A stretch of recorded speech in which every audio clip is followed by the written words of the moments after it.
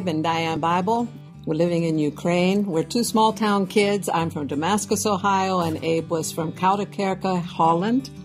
And God called us at a young age, brought us together after some years, and we have been serving Him in several different places, but the last 28 years in Ukraine, living there, working in Ukraine and Russia. And we have 5 children, and we have 14 grandchildren, ages 1 to 22, and we're looking for more. It's been a privilege to work in Ukraine training church pastors.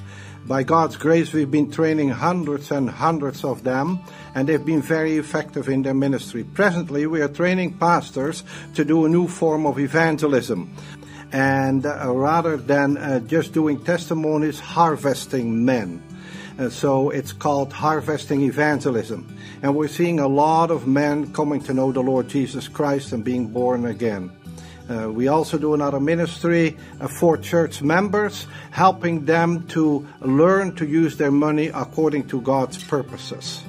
We want to thank the yearly meeting for the privilege we've had, how they've helped us so many ways. The yearly meeting has helped us with a car when we are on furlough, with a house. So we just really, really are thankful for what the yearly meeting is doing in our lives.